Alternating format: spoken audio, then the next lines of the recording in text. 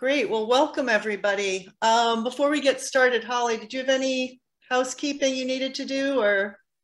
If you would like to use the live transcription, it is available to you. It's either written on your Zoom screen as a CC option, which you'd click and you'd see all of the transcript, or under your More buttons, there's a place where it says Show Transcription, and you can click on that. Great. Okay. Well, hello and welcome. We know it's a busy Monday and we are really honored that you've chosen to spend your time with us today. Thank you. My name's Trish Garone. I'm the project manager of CLA's Summit Your Library project, and I'm part of the Summit Your Library team along with Carrie Johnson and Holly McChris. The Summit Your Library project provides all interested California libraries with iREAD resource guides, artwork, and graphics. And this effort is supported by IMLS under the provisions of LSTA administered in California by the state librarian. I wanted to just give a quick shout out and thank you to our partners at iREAD Illinois, and in particular to our iREAD California programming committee members. Holly, if you could just advance to the next slide.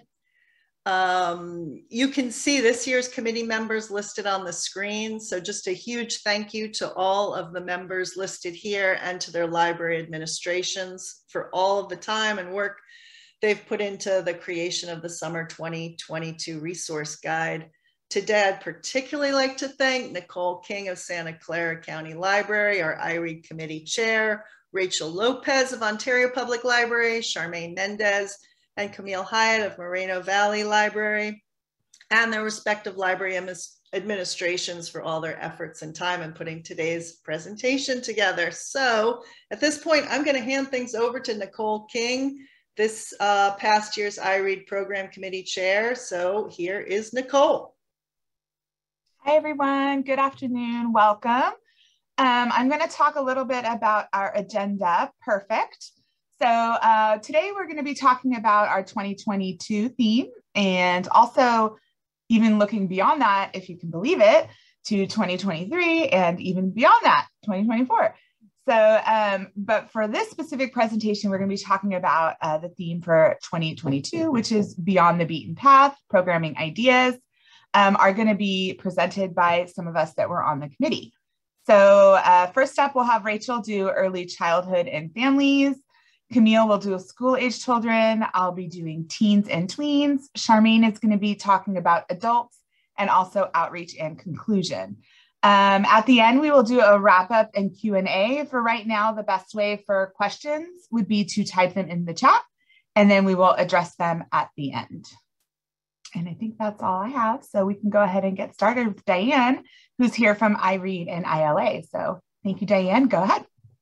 Thank you so much, Nicole and Trish, for that, that warm welcome. And welcome, everybody. Welcome, California Libraries, to be reading Beyond the Beaten Path with us in 2022. My name is Diane Foote, and as it says there on the slide, I'm the iREAD/Illinois Library Association Executive Director. So next slide, please. I do have a little agenda, and we have 3 years of themes to talk about today. I'll try to keep it moving along as quickly as I can. I know we have a full agenda. Next slide, please. First up is, of course, iREAD 2022, Read Beyond the Beaten Path. I don't need to read this out to you. Hopefully you have seen it already in various places on the iREAD website or in our iREAD newsletter or on our social media elsewhere. But Read Beyond the Beaten Path has a broad focus on camp, all kinds of camp, camping out, but also space camp, coding camp, dance camp, all kinds of other things, other ways to do camp. You can even camp it up with a drag queen story hour, right? So there's lots of fun things that you can do with camp. Next slide, please. We are thrilled to have a really exciting array of illustrators. Everyone, I believe, here in California, unless you are new to California librarianship yourself, is probably pretty familiar with the way iREAD works, because you guys have been partners in iREAD for a nice long time, and you have a very vigorous committee that works hand in glove with our committee here in Illinois. It's been a real success story for us, and hopefully for you as well. So one of the hallmarks of the iREAD summer reading program is our annual array of illustrators, which changes changes every year. We have some folks who come back year after year to give us some of the spot art that you use. But our feature artist for this coming up summer, we're going to start off with Dave Pilkey or Dav Pilkey. He goes by either. You will know Dave Pilkey from Captain Underpants, of course, and Dogman. His artwork for iREAD 2022 focuses on his dragon character, who's pictured here with his kitty cat friends, right off the beaten path. This dragon character will be our featured plush for sale in the store, so we hope that that everybody enjoys him. Next slide, please. Oh, and he's for the preschool age group. For school-age children, we have Jessica Gibson, who is an up-and-comer, relative newcomer artist whose artwork really caught our eye back when we first started looking, with its warm colors and its focus on animals and children. These images are really small, the posters I'm seeing now on this PowerPoint. But when you go to the iREAD website, you'll be able to see it in all its glory, a little bit larger file size. It will, of course, all these things be included in your resource guides as well. We'll talk about that in a few minutes. You might know Jessica Gibson for her picture book, A Time to Roar. And her artwork is also what's featured in my Zoom background today. The other day I was in another meeting, and you should know I use this Zoom background not just for iREAD meetings, but for all kinds of ILA and iREAD meetings, because I just think it's really nice. And I think the message of reading beyond the beaten path is a valuable one, whether we're doing summer reading or we're doing other things. I turned around to reach something back here, and someone said I just pulled it out of the tree, which I thought was kind of funny. I didn't plan to do that, but nice side benefit to this kind of fun artwork. Next slide, please. Kyla Miller is our teen artist. They are a graphic novelist, best known for the New York Times best-selling series that is listed here. And there are more titles than just the 3 that are listed here, but one is called Camp. And so, of course, they came to our attention when we were looking for an artist for a camp theme. Click and act, most of them have to do with activities that you might do in terms of performance or artwork or all kinds of other things. So this art also, like Jessica Gibson's, is very inclusive. Our 2022 chair, whose name is Becca Boland of the Skokie, Illinois Public Library, likes to say that she tried to find someone who was missing, who was not represented in this poster, and couldn't find anybody. So we do encourage our artists, that's part of our art criteria, to be representative of the full range of human possibilities. So there we are with Kyla Miller and the teen art. Next, please. Steens is another graphic novelist. Steens is creating our adult and all ages artwork this year. You might know Steens' archival quality. You might know the Heart of the City comic strip.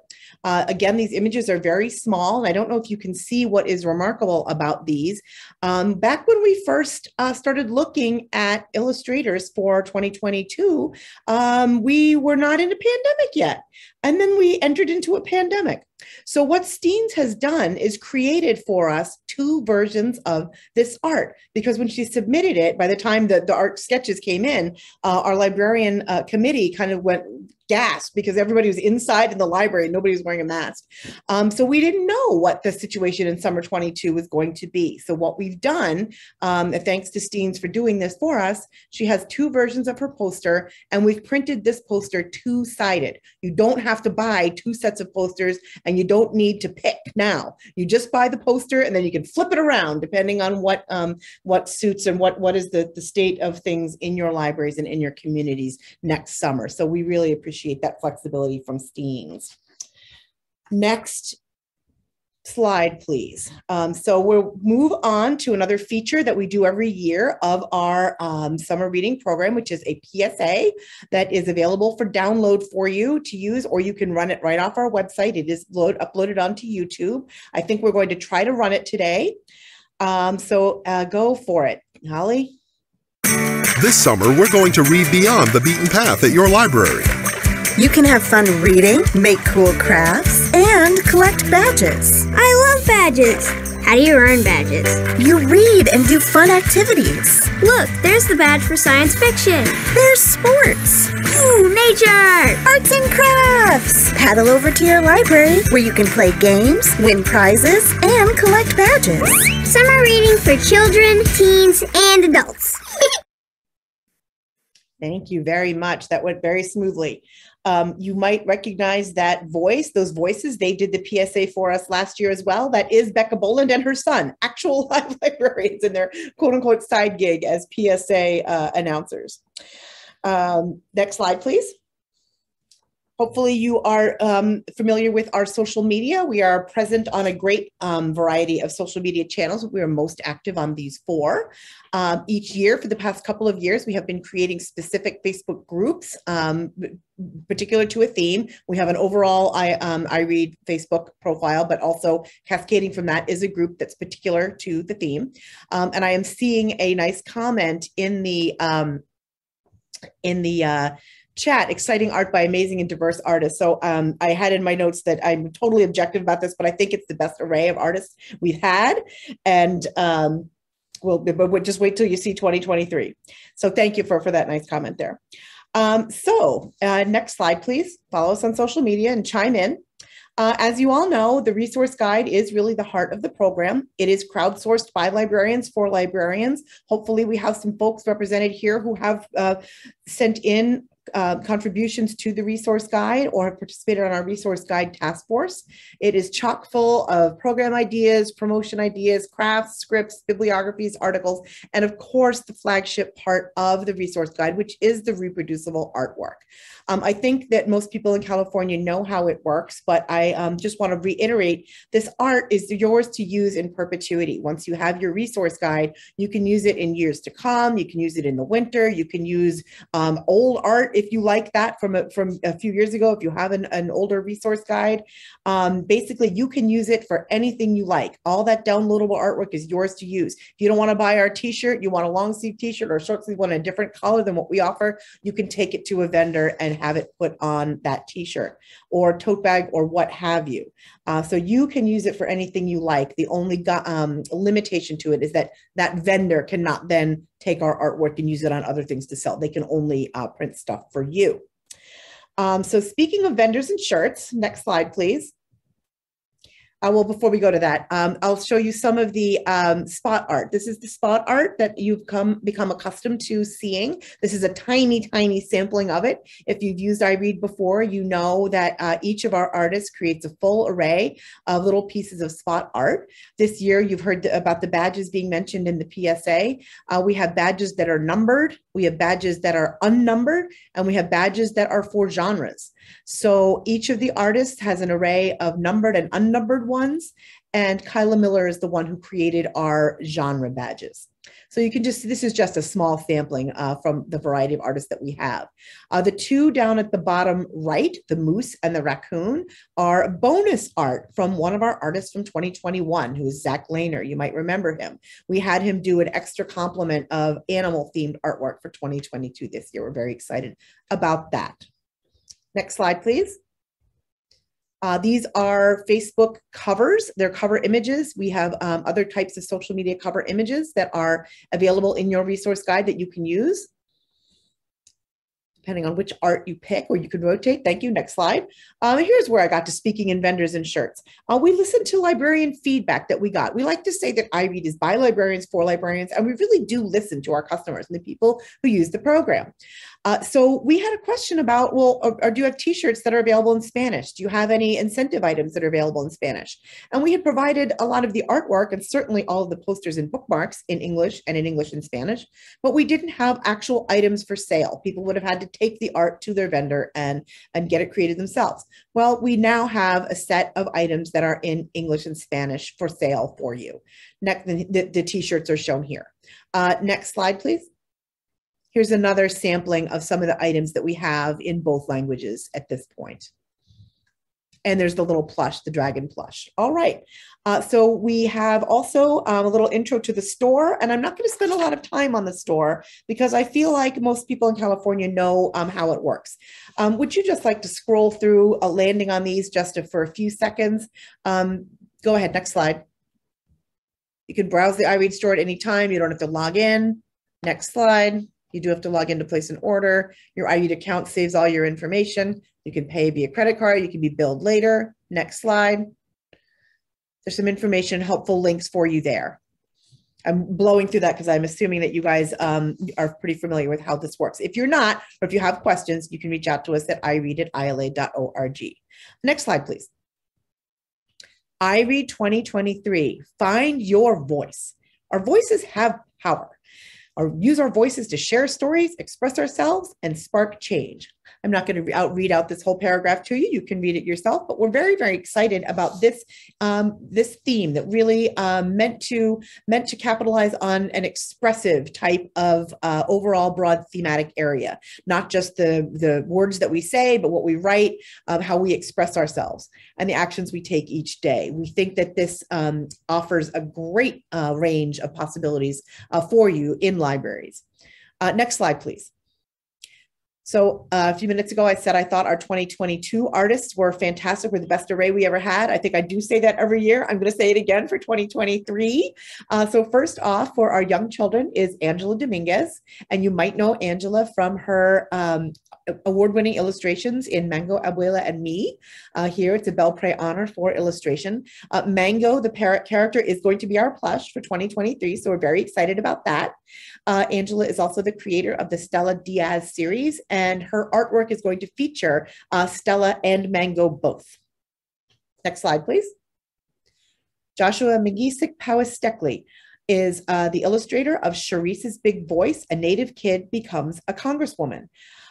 Joshua is an Ojibwe artist. He creates what he describes as woodland art, which in his words means black outlines, bright colors, and intricate styled pattern work. Obviously, this book is ideal. It's a perfect book to showcase for a find your voice type of theme. For anyone who doesn't know, Sharice Davids is the first openly LGBT Native American elected to the U.S. Congress. She's one of the first 2 Native American women elected to Congress, along with Deb Haaland of New Mexico. So we're very excited to welcome Joshua to our array for 2023. Next slide, please. Hannah Templer is another graphic novelist. You might be familiar with her popular Cosmonite series, or your teens might. She's doing our teen art. She's also the illustrator of the comic series based on the Netflix show Glow, G-L-O-W. Does anybody know what that means? Which revolves around a fictionalization of the characters and gimmicks from a 1980s syndicated women's professional wrestling circuit, Gorgeous Ladies of Wrestling. If that's not the most 80s thing ever, I don't know what is. So we hope your teens will be excited by that. Yes, somebody new, Glorious Ladies of Wrestling. Thank you. So now, last but absolutely not least, next slide. We are beyond thrilled to have 2021 Caldecott medalist Michaela Goad providing artwork for our adult all ages poster. This is the one that we have the completed poster for already. Many thanks to Jill's magic. Jill is the creative genius behind all of the artwork that gets created from what the artists submit us in the raw form to the posters and bookmarks and items that you see in our program. Thank you, Jill. I know she's here. So Michaela Goad is best known for We Are Water Protectors, which was her Caldecott Medal winning book. But even before that award, she was on our committee's radar for 2023 for Find Your Voice. She also has a new book coming out. It's out now, I think. I Sang You Down from the Stars by Tasha Spillett-Sumner. And that is the artwork that's featured here. And obviously a book called I Sang You Down from the Stars, and the artwork from it, again, is a really nice interpretation of the Find Your Voice theme. Ms. Goad is an enrolled member of the Tlingit and Haida Indian tribes of Alaska. And some of you may know that one of our most recent statewide partners is the state of Alaska. So they are very happy to have Michaela among our artists for the upcoming year. So now I think that's the strongest array of artists we've ever had. And so, you know, I'm sure I'll say the same thing next year. Next slide, please.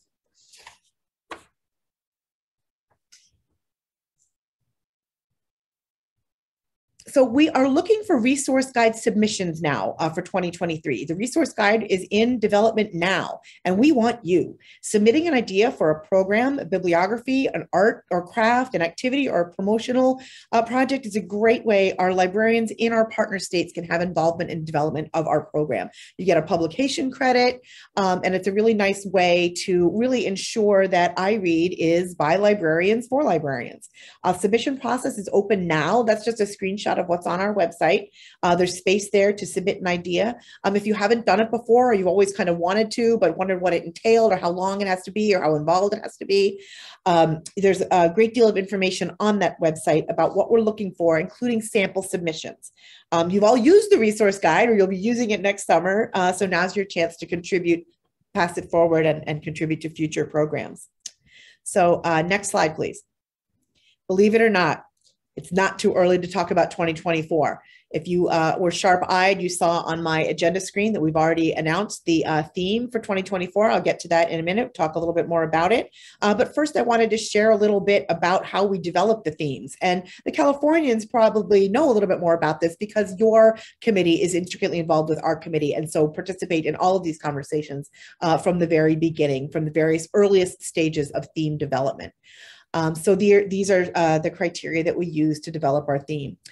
You might note that one of our criteria says include the word book, read, or library, or related. We used the or related out when we talked about find your voice, because we felt that that voice was also about reading and about literacy. So we are putting find your voice under the related umbrella under that criterion. At any rate, next slide, please. Our theme for next year, broadly, thematically, was conservation.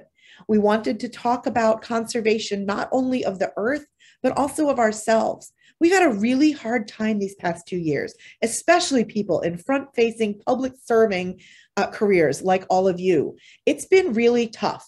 And we need to engage in self-care as well as care for the earth. And so both aspects of conserving ourselves and conserving energy and conserving the earth and the animals that we share the planet with and the plants that we share the planet with, we wanted to find a way to bring all of that together under an umbrella. And so our tagline, we sourced a whole bunch of taglines. We put out some voting in a Padlet. It was normally, you might remember us coming to CLA, and we've got a poster with the various taglines, and people put stickers next to their favorite. We had to figure out a way to do that in the virtual world this year, right? And last year too. So our tagline that received by far the most votes, far and away out of any of the others, is read, renew, repeat. So that is 2024. We don't have any artists yet. We are first starting now to brainstorm some. We hope this will be inspirational to the artists that we invite to participate in 2024 and to our librarians and your patrons. So thank you everyone for listening to me. I hope I didn't speak too fast. I do want to save time for the other people on the agenda because they've got great stuff to talk about. We will have time for questions. I see that there's been a few in the chat already, and we can answer them at the end of the session today. So thank you so very much, everybody. Wow, thank you, Diane. That was a lot of great information, and I am super excited about the artwork this year and next year, and I'm sure the year after that too. So thank you so much for sharing that with us. We're going to go ahead and get started with our programming ideas for 20. Now we have to reverse time, but really still fast forward. I don't know. It's a weird time anyways, but for summer of 2022, off the beaten path, our programming ideas are going to start with Rachel, who's talking about the itty bitties. Thank you, Rachel. Hey, everybody. The itty bitties. I love that. My name is Rachel Lopez. I'm very excited to give you a few quick ideas for little learners and their families for summer 2022. Next slide, please. So I like to put my early learning programs into 3 different categories when I plan them, as it really helps with branding and it makes it easy on myself and my staff. And I group them into these 3 different categories. The first one is dramatic play for little learners. For me, dramatic play, I remember having a blast in preschool or helping out with my child's classroom, and I thought dramatic play was just one of the most incredible programs to see come to life with imagination and play and wonder.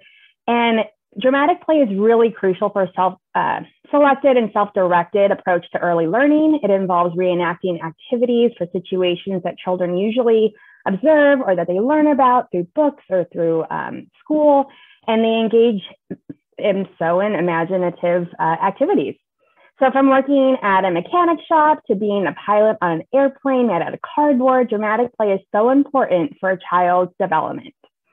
The next one is Reggio Emilia. Not yet. Sorry. Is Reggio Emilia, and I've been offering these type of programs for at least, probably about 10 years now. And it's really the easiest and the least expensive type of program that I've ever offered at the library.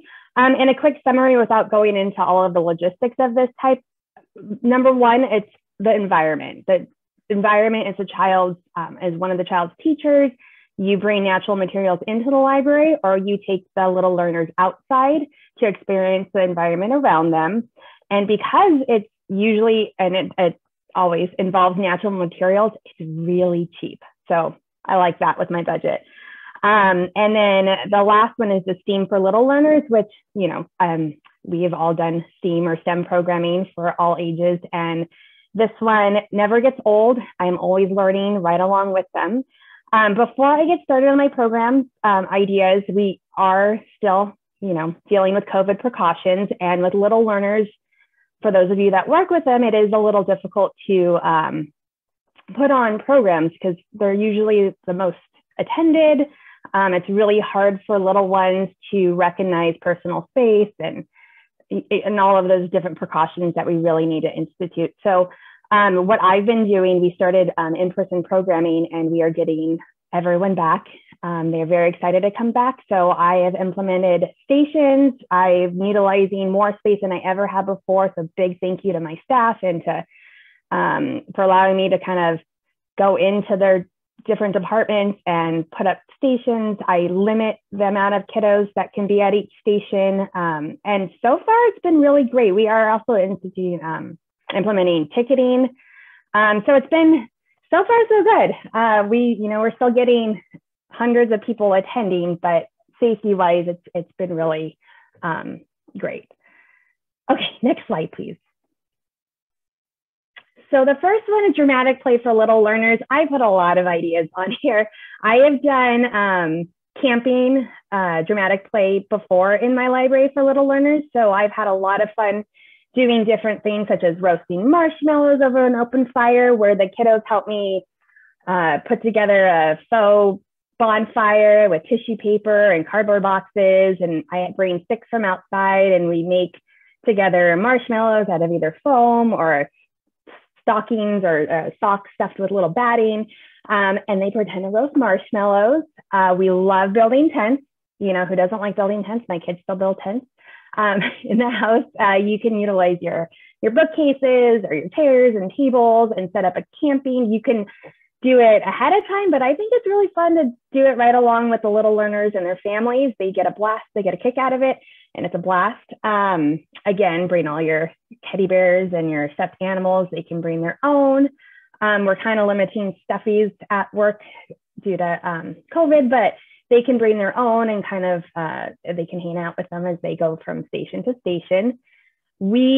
Other than on top of camping, you can also do dramatic play tie-ins, such as like you're at a ranger station. You can set up a ranger station, make sure everything's clearly labeled and organized.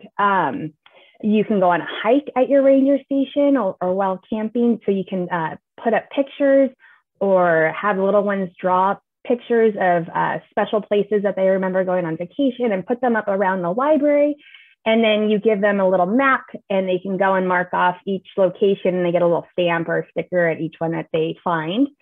You can go fishing. Fishing, I use this activity in a lot of my programs, from like my winter program that I'm doing next week to this one that I'm planning on doing for summertime. Just get those really long dowels, put a paper clip or a magnet at the bottom of it, and then you do a little faux cutout of a stream or a lake, and then you put your fishes in there, all different sizes and colors. And then you put a paper clip on them, and they can go fishing. And then once they catch the fish, you can throw in some stem, and you can have them sort according to size or color, or count along with them, do some simple addition and subtraction.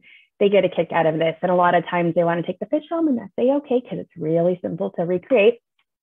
A fun one that I want to try doing is a blow up raft, or some sort of canoe or boat, or something that I want the kiddos to, we're going to create little oars, and you can sing row, row, row your boat. That you can even have them help you create a little makeshift raft or so forth out of cardboard boxes. I'm really excited to see that one come to life this summer. Bird watching. Bird watching you can do if you're doing dramatic play for camping or for your ranger station. Put up pictures of birds throughout the library. Give the kiddos a legend or a map of the different types of birds, and then they can recreate their little binoculars using the toilet paper rolls or provide some faux ones or play ones. And then they can go around and search for the birds, and then we can talk about them. They can come back and draw their favorite bird that they saw on their bird walk. And then, of course, play nature sounds. I think playing nature sounds in the back of any of these programs would be so much fun. And then last one, and right in the middle, throw up pictures of, animals that they might see while camping or while hiking, and then have them recreate what they've seen on their hike in the library or camping in the library, and then you can put it up right next to them. That's really, really a fun activity that my little learners love to do. Okay, next slide, please. So Regia Amelia, again, you're just bringing nature into the library as the child's teacher, or we are taking them outside. And right now for safety, it's so nice to implement these type of programming outside with the fresh air, and you can space everything out. So some really simple ideas. I love the one in the bottom left corner where you go outside and you collect leaves together, and then you have little ones create stained glass throughout the library, and you can leave up during the summertime just using a big sheet of contact paper. Nature walk bracelets. I love doing nature walk bracelets. You get a piece of contact paper or even just inside out like packing tape, and you can tie it around their wrist, or they can even wear one like as a headband, and then you go and collect different natural materials outside. And we do want to remind them, you're not picking flowers or you're not pulling grass. We're just trying to go outside and see what's on the floor that we can take without disturbing the environment. And then they come and they just put it around their bracelet or their headband, and then we share what we found. And it's really a pretty cool activity. Again, when we go outside and we get our leaf, you can then go gather some paint chips at your local Home Depot or Lowe's, and you can have them sort by color or shades. You can use different natural materials that you find on your nature walk and use them to write the alphabet or their whole name or numbers, or draw shapes with them. You can create odes to nature using homemade clay that you can do together and natural materials, and you can place them around the library, just like this one that we've done on a trunk. And then they love to come back during the summertime and look at them. You can make all sorts of natural types of paint or paste or slime using all the smashed leaves, and they can paint pictures with all the different, you might use berries or leaves to make paint, and they can create their artwork using those. And then my favorite is making self-portraits out of natural materials. So you can collect rocks and sticks, and you can make your face and your hair, and it's really fun. Next slide, please. So STEAM program ideas. My favorite, I'm saying it a lot. A lot of these are my favorite, and I have done these multiple times. So I love them all. My favorite though for this one is the marshmallow constellations, which this would actually be a great idea with one of the camping dramatic plays I forgot to mention. Is you build like a cardboard box and you paint it black, and then you poke holes and you put the little twinkle lights inside, and you have the kiddos go inside, and then they can look at the night sky or create their own constellations, or you can even put different constellations up, and they can come back and recreate them using these marshmallows. You can paint with natural materials. We love painting with leaves and sticks and all grass and so forth. And then on top of making your own paint, you can build using some more materials. You can build your engineering skills. You can build towers or bridges. You can make tents for your teddygrams out of toothpicks and gumdrops.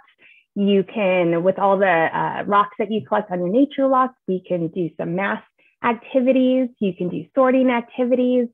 And then we can also teach symmetry to little learners. So you just get those unbreakable mirrors, and then either pictures of nature or go outside and pick a leaf and you put it right next to the mirror, and you can talk about symmetry, and you can draw different ideas on the different symmetry that they see out in nature or even in the library. And then another idea, which I forgot to throw some really cool pictures up here, is sensory bin ideas. Sensory bin ideas are huge. And I do know that, again, not to be a Debbie Downer, but with COVID, that was my hardest thing to implement again. Once we opened, because all the little ones want to come and play with the dirt and materials. And so it was very important to, again, do stations or limit the amount of people constantly cleaning the sensory bins after usage. And so some of the sensory activities that I want to try this summer are sensory smelling tubes, where you put like pine needles in one, cranberries in another, grass in another one, and then you have them smell it and they have to guess what they're smelling. You can do a forest sensory bin. You can fill with moss, rocks, sand, leaves, branches, and plastic animals, and have them play and create scenarios and stories. Make sure that you're asking what they're doing. And then sensory bin with your water table. We can build boats and determine which boats flow and what sinks. You could throw different materials in there to determine that. Water bin with dirty rocks. They love car washes. They love I put my farm animals and I put mud on them. They love cleaning them. So rocks, go outside, grab some rocks, make sure there's dirt on them, and then give the little learners some scrubbers, and they go to town and they love it. And you have your little clean bin next to it. Go on a bug hunt, use shredded paper inside your sensory bin and hide plastic bugs in it, and instruct the little ones to scoop out with their bug nets and sort them in another bin. And next slide, please. So some bulletin board ideas. I do like to implement a lot of passive programming during the summertime, and I change them out weekly. And so some ideas that I plan to do this summer are and this is all on a bulletin board. I use a lot of Velcro, and then I have buckets or baskets below and really simple instructions. So the first one is you put different colored tents. So, you have your red, your green, your yellow, big tents up on the bulletin board, and then you have the same colored sleeping bags in a basket below, and you just instruct little learners to match the colors. Another one is create patterns of camping gear. So you can, do a picture of a flashlight, a bear, a tent, and then a blank spot, and then all of the other pieces are down below, and you have to instruct them to finish the pattern. You can put pictures of campfires up on the board and instruct little learners to match the amount that is written on the campfire, and put cotton balls, just tape cotton balls up. And then another one is you have little learners, use chalk on your black butcher paper to draw random lines and shapes. So just, zigzag here and a squiggle there. And then you instruct little learners with the little tiny star stickers to create their own type of, constellations up in the sky. Shadow play. Put the shadow of different camping gear activities on the bulletin board, and in your baskets below, you have the actual picture of them, and the little learners have to match the pictures with their shadows. And then the last one is living versus non-living.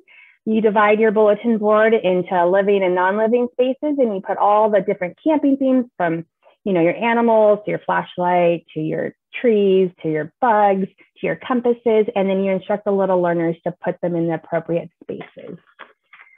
And then this is the last one. Map collaboration. He put up a large piece of butcher paper and put a few images that you would like to see on a map, just to get them started. Maybe draw a river or a couple of mountains, just a few landmarks, and then you leave out crayons in your basket. And then throughout the summer or throughout that week, the little learners just draw their own different landmarks or things that they see in nature or while on camping. And at the end of that week, you'll have a beautiful map that you can display for the remainder of the summer. Last slide, please. All right, friends. Well, that is it for now. My name has recently changed to Rachel Chasey, but I'm lagging on formally changing my name. So you can reach me at the email here. I know there is not a lot of text, but I do love receiving inquiries of more in-depth details, or I can point you to the right direction or instructions on how to do anything that I presented today. So please reach out. I really look forward to hearing from you. And now we have Camille Hyatt for school-age children. Thanks, Rachel. I'm going to be offering some programming and display ideas for school-age children, and my name is Camille Hyatt. Next slide. So there's a wide range of options for displays with the Read Beyond the Beaten Path theme. You could do camping, hiking, gardening, trees, nature, or animals. One animal display you could create is a height comparison chart where kids and adults can see how tall they are compared to the heights of animals. So this could be a chart like the one on the left, or it could be a whole wall-size, life-size silhouettes of animals with the heights written next to them. That way, with the full-size silhouettes, the kids can see the real size of animals and compare. There's a lot of great benefits to using displays. You can promote specific library items or inform patrons about a topic, or they can just be like a good way to grab attention. So getting a chance to talk to the patrons. So just a conversation starter piece. Once you get the chance to talk to patrons, you can tell them about upcoming programs and events, because I think we all know the best way to promote is by word of mouth, since signs are a little bit tricky. Next slide. Passive programs are another less staff-intensive option for engaging with patrons and getting them excited about summer reading. A passive program that can be really fun for the kids is a take on something that most of us have done in one form or another before, a scavenger hunt.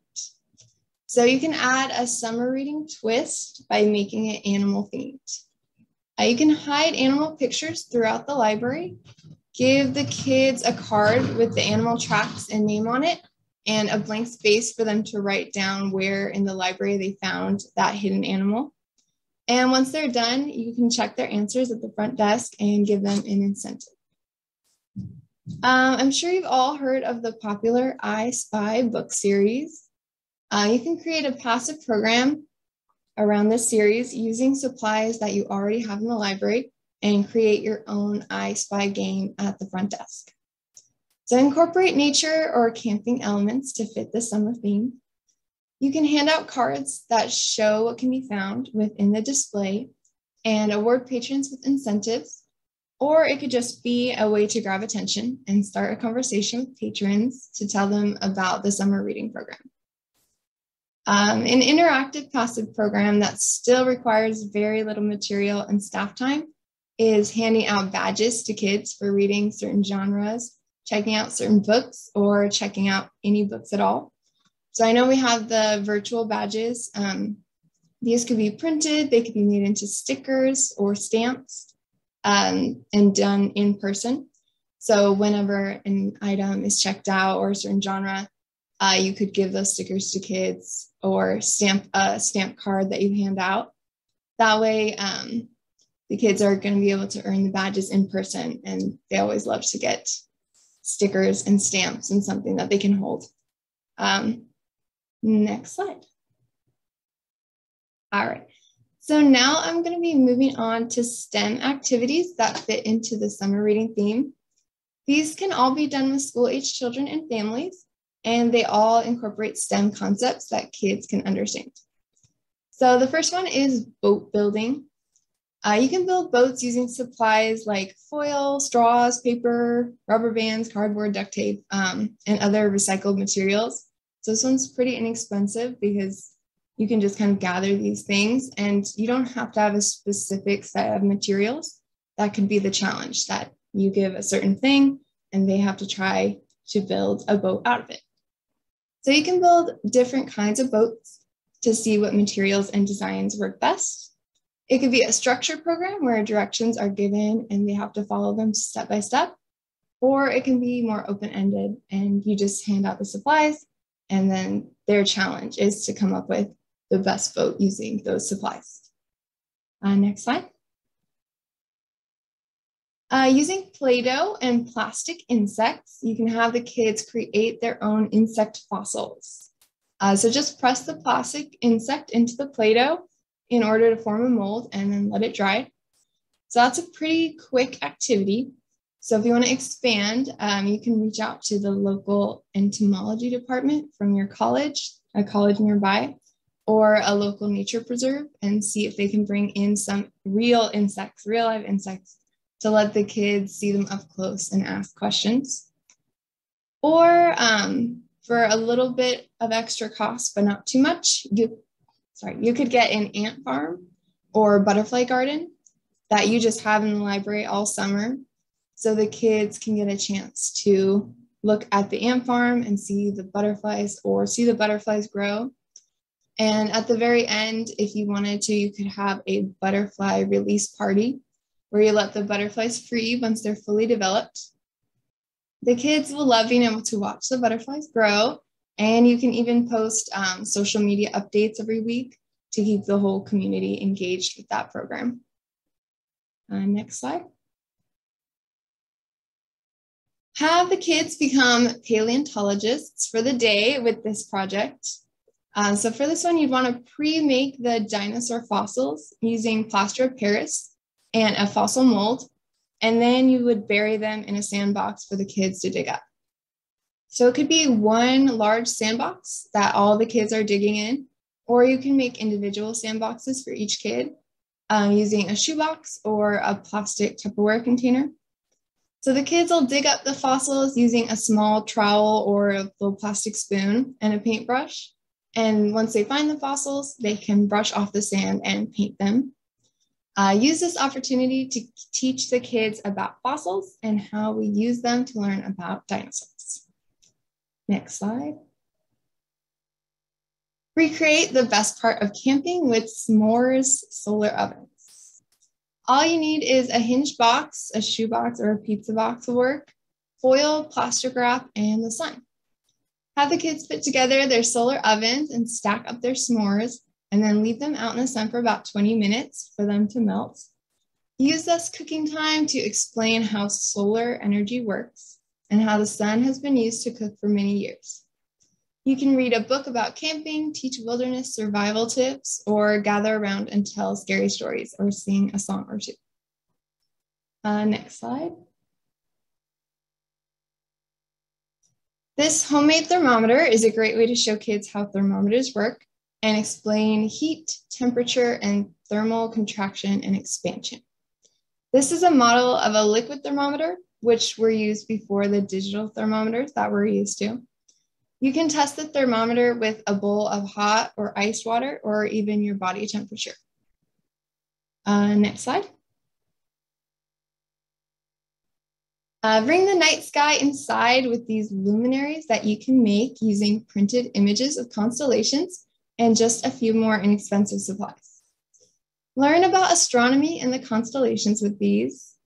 And you can make this a standalone activity, or it could be part of a more expansive camping theme program or a space camp program.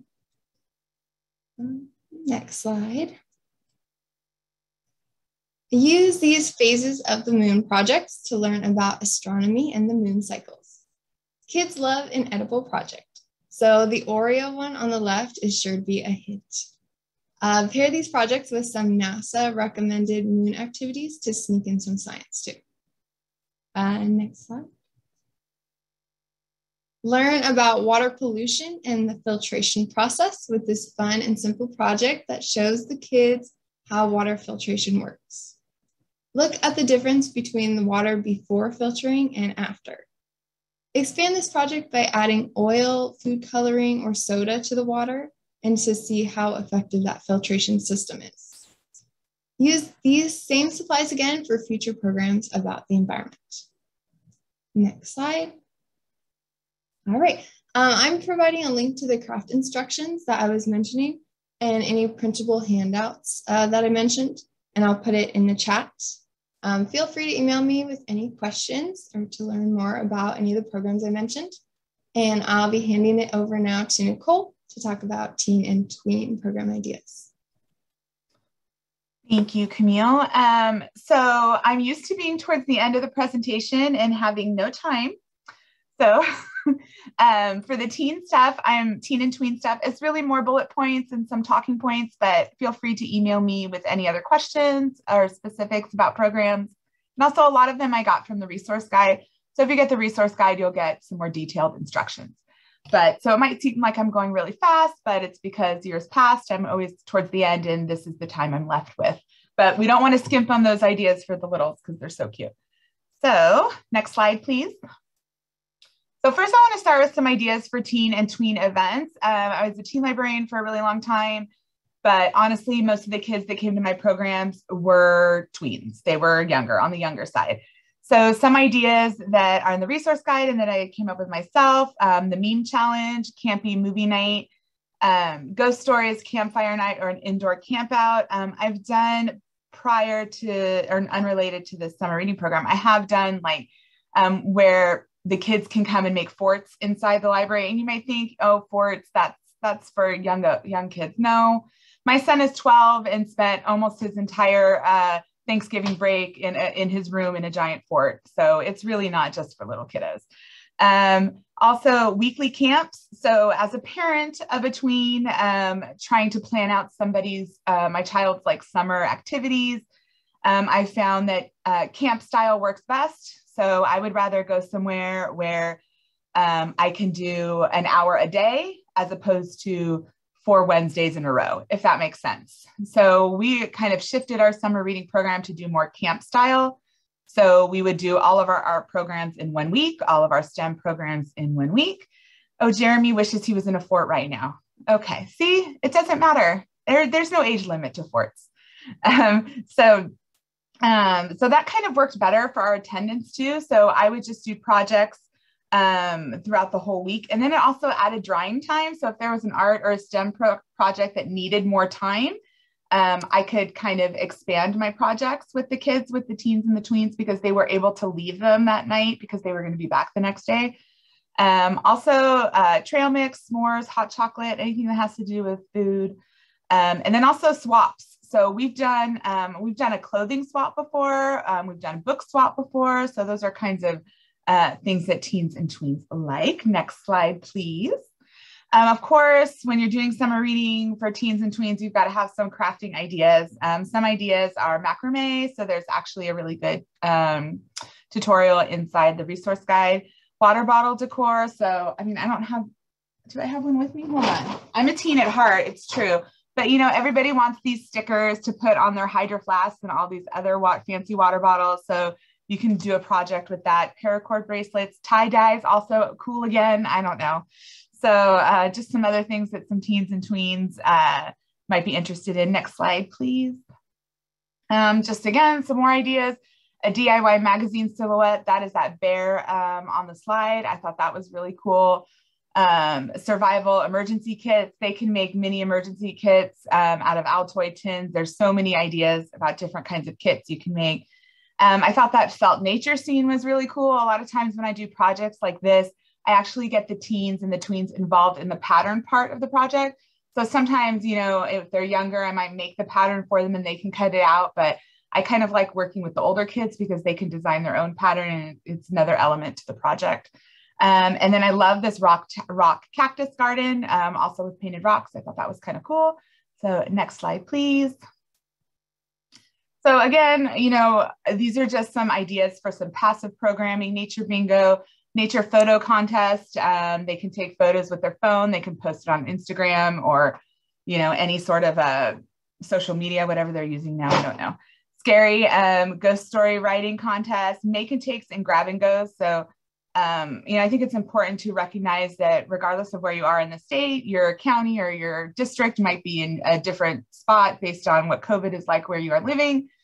So I like to make sure that a lot of my craft programs are simple enough that I can do them as a make and take or grab and go for outreach events. And also if you just don't want to have a whole bunch of people hanging out at the library yet. Next slide, please. And then something that I have learned during these whole 2 years is that virtual programs are okay. You know, I felt like I was always to myself, wouldn't that be cool to do it on Facebook? Wouldn't that be cool to do it on YouTube? And then, you know, we had to because that was our only option. So now I kind of don't want to give that away or give that up as we move back into in-person programming. So speaker series and presentations, virtual tours are super popular.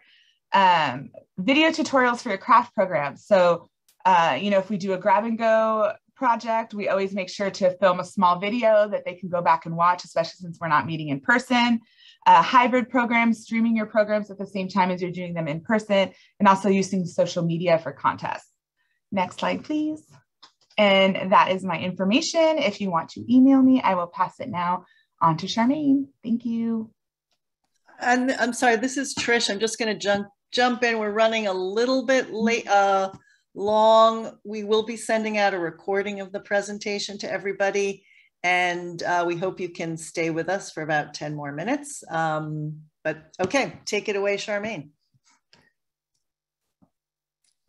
Thank you, Trish, and thank you, Nicole, for the wonderful ideas. My name is Charmaine Mendez, and I'll be sharing some adult programming ideas that you guys can use for this coming summer.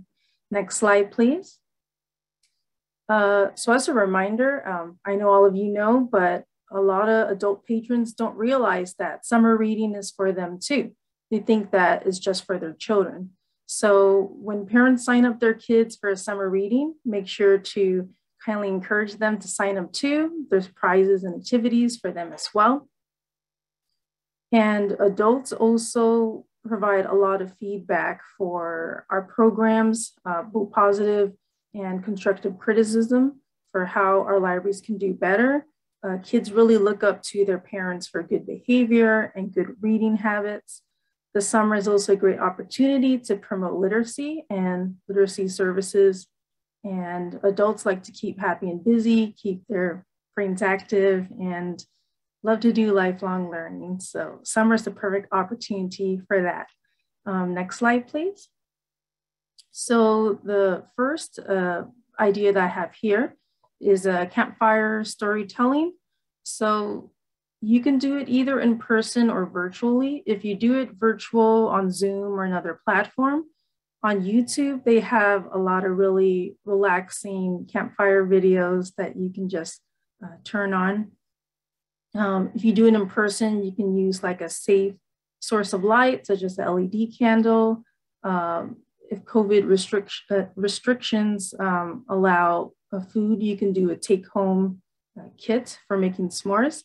And this is just an opportunity for adults to share stories with one another, whether it be scary stories, funny stories, beautiful family memories, just opportunity to keep storytelling and memories alive.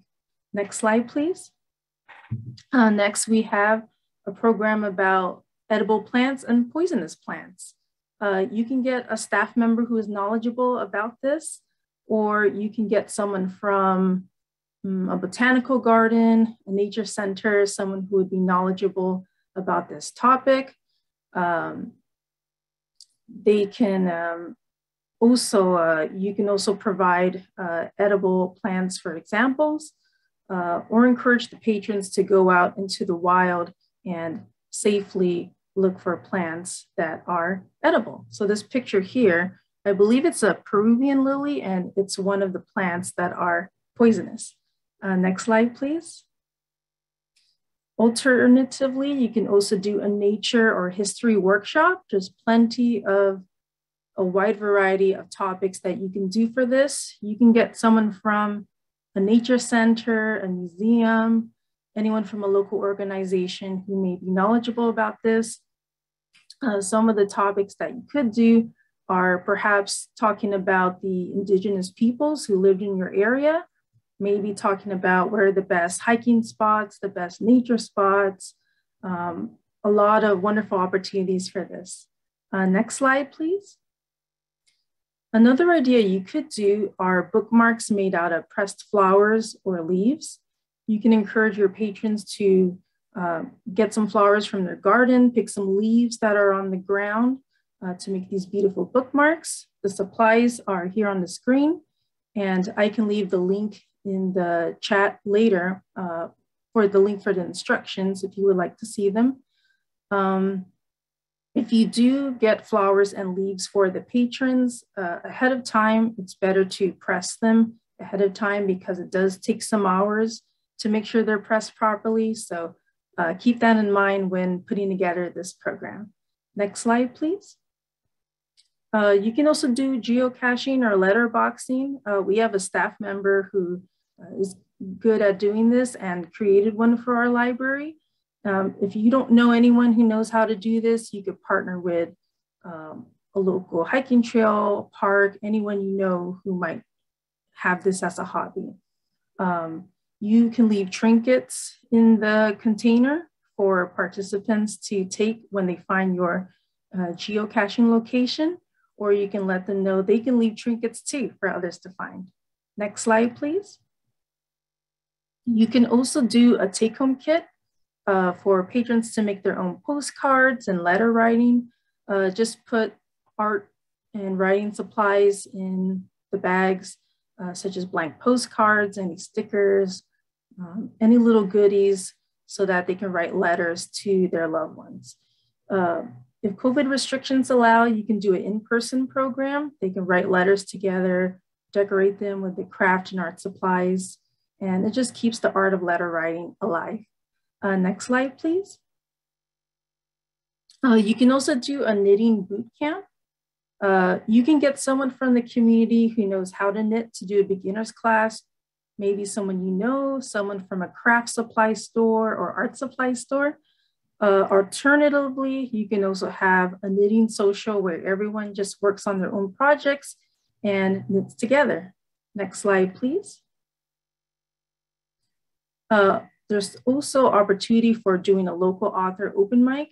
I know open mics and talent shows are pretty popular over the summer. This is a great opportunity for authors, no matter their level of experience, just to get comfortable talking in front of an audience and putting themselves out there, to read excerpts of their novels, short stories, poems, etc. This is a great opportunity for a virtual program on Zoom, or you could do it in person as well if COVID restrictions allow. Our library did this program last month and the authors really appreciated it. So I highly recommend that you do this. And it also goes well with the 2023 summer theme as well. Next slide, please. You can also have a program about survival skills. You can book a presenter to teach survival skills like how to go a while without water, identifying animal tracks, building a shelter. There's this website here I found from the resource guide, natedpro.org. They have information about a presenter who you can book who is knowledgeable about survival skills. Next slide, please. These are just some examples of decorating ideas for your adult patrons. You can make your own national park posters. They can create posters of local nature spots or their favorite park, anything like that, and include positive reviews. You can hang it up in the library.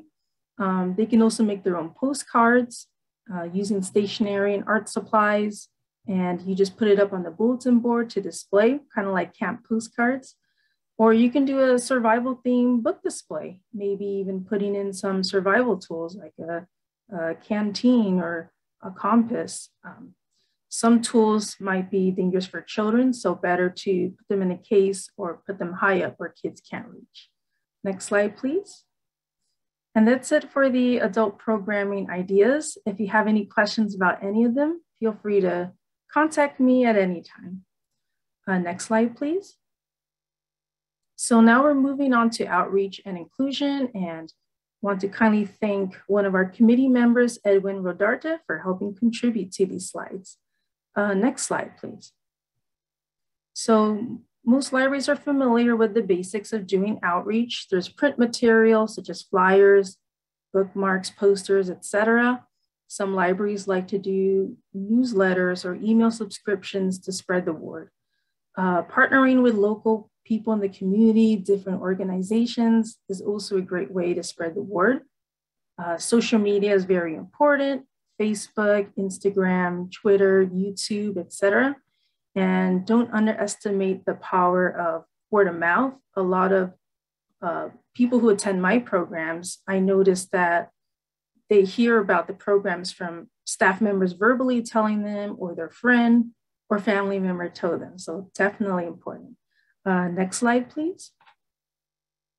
So it's good to remember that one type of outreach may not be appropriate for all libraries. Is definitely a very flexible and adaptable process, a learning experience, and it requires us to be sensitive to the needs of others in the community and being open and willing to learn about other cultures and beliefs and ways of thinking. And in keeping in mind that not all people within the community communicate in the same way because of their background, their cultural background. So just keeping that in mind, being mindful. Next slide, please. So it's good to know the demographics of your community, the community's assets. It's important to make sure to have a goal in mind for your outreach and engagement with others. And it's very important to realize who exactly are you trying to reach? Who in the community is not coming into the library? Who isn't aware of your programs and services? Those are the important ones that we had to reach. Next slide, please.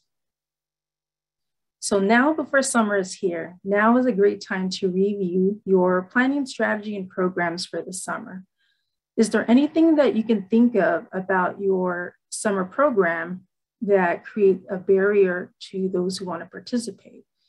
If so, what can you do differently based on previous years of summer programming? How can you make things more accessible for others? Next slide, please. So these are just a few examples of different kinds of multi-language support that other libraries have been doing to reach out to others in the community.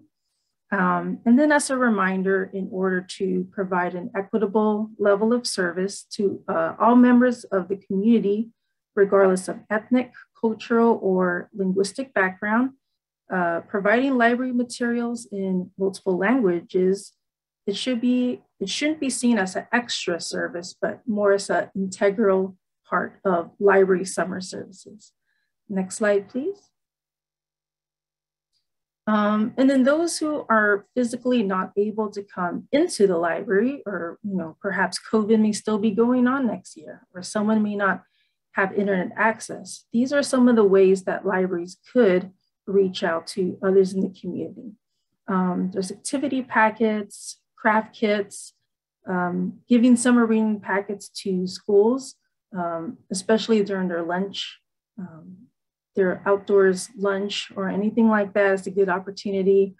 Partnering with farmers markets, community centers, recreation services to do story times, pop-up programming. You could reach out to businesses in the community to distribute your summer reading flyers and logs at different community events and their bulletin boards. When you promote your virtual programs, it's good to also promote the Wi-Fi hotspots in the city, or maybe your library might circulate hotspots, laptops, iPads, anything like that. And then just making sure to engage people in other ways outside of the box in addition to reading and writing. Next slide, please. And that is it. So once again, here's my contact info. If any of you have any questions or comments, feel free to email me. Thank you, and I'll give it back to Nicole. Thank you again. Okay, so I just wanted to check in and see if there were any questions. I'm not sure if I should just look in the chat. Oh, here we go. Questions from the chat. Let's see. I am interested in knowing about any partnerships with the California State Parks next summer. I don't know. Can someone else answer from the State Library? I'm not sure. Anyone? This is Trish. I'm actually just I'll check in with our partners at the State Library just to see if there's something that might be going on that we're not aware of. We know lots of libraries partner with state parks and local parks individually, but we'll check in. And if that person could put their email in the chat, or email the Summer at Your Library email account, which is also in the chat, we'll make sure to get back to them. And then I see a question about purchase orders for the iREAD store, and that was answered already with a yes. And then when you are taking the kids out on a nature walk, is this most recommended for a library that has an outdoor space that's really easy to access? Or do you think you could make it work in places with less outdoor access too? Go ahead, Rachel. Sorry. No, you go. I know for when we do the nature walks, I'm actually in a joint use facility, so I'm inside of a high school. So you can imagine we have very limited nature areas, but we really do make the best of it. And especially with like little learners, imagination is everything. We have been on our tummies with our little magnifying glasses, looking at the grass area and trying to find bugs, or you really think outside of the box in your very small box location that you're at. I think I have like 4 small natural areas around the high school. So yes, it definitely is possible. Thank you, Rachel. Are these ideas available in the resource guide? So I can say for me, for the teen ideas, some were in the resource guide and some were not. And I don't know if that's the same for other people that were presenting, if you guys want to chime in. Yeah, I don't think they were in the resource guide, but I did put a link to them. I can post it in again just in case. But yeah, I don't think mine were. But you have our email, so yes, please email all of us if you have any questions or need details. Be glad. If I could just interject one thing. This is Jill from iREAD. Every year at this presentation, I'm sad because there are so many good ideas that are not in the resource guide. So please start thinking now about what you would present next year and get it into the resource guide for 2023. Thanks. That's just my 2 cents. That's a good reminder. Thank you, Jill. Will this session be available as a recording afterward? Yes, it will be. And then where do you get the resource guide? I think Trish may have typed something in here to answer this question.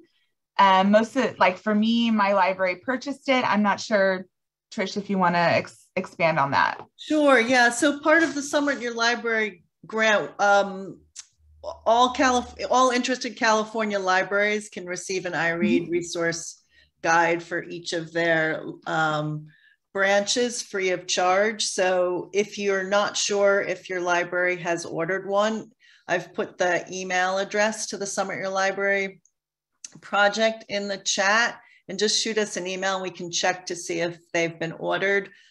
We've already sent out the digital versions, and the print and flash drive versions should be going out to libraries in the next just couple of weeks momentarily. But if you're not sure, just send us an email, and if your library hasn't ordered one, we can put an order in for your library so that you will receive one free of charge. You do not need to purchase them.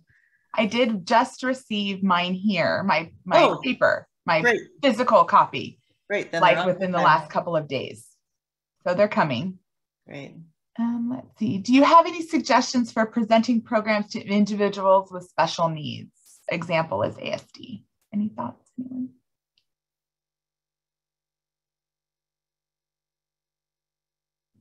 I know for like the programs that I offer at my library, everything is very easily adaptable to whatever little learner walks through my doors. So anything that I've, from, for instance, 100 3-year-olds is very overwhelming, especially those with like sensory disorders. And so I either revamp everything physically or I rethink some of the activities that I'm offering. But absolutely, I think everybody has adaptable ideas for anything that we've been offering. And if you have any questions, again, please reach out. Well, and I think too, that's something else kind of that I've learned with like the whole grab and go and having different programs available different ways, or the same program available different ways. Not everybody experiences it the same way. So maybe they don't want to come to a group of 50 people. Maybe they're still concerned about COVID. Maybe they don't want to be in groups, but having a either an option where they can do it at home, provide them the supplies, they can do it at home where maybe they're more comfortable, and then having some sort of video tutorial or something where they can experience that at their own pace and, you know, relieve that, any of that kind of stress that comes along with 100 other 3-year-olds. Let's see.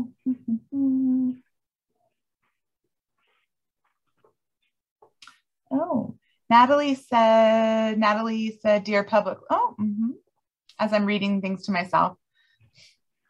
Let's see. Oh, somebody got their print version, so yay. Nicole, I'm just wondering if we could advance to the, just because we're running so late and we're staying on the call to answer all questions. If you want to just go to the next, do the plugs on the next slide, and then we'll stay and answer any questions. Of course.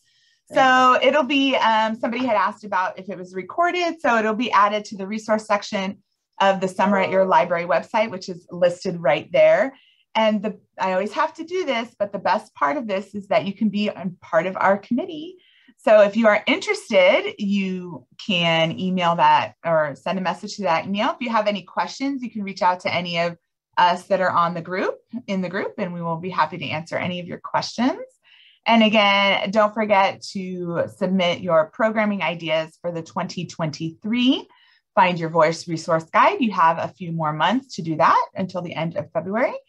And thank you for joining us. I apologize for going a little long. And now we will definitely stay on to answer any more questions. Okay, let me see where was. Do you all or your libraries think you will be doing programs with performers, or will you all be avoiding that for a little while longer?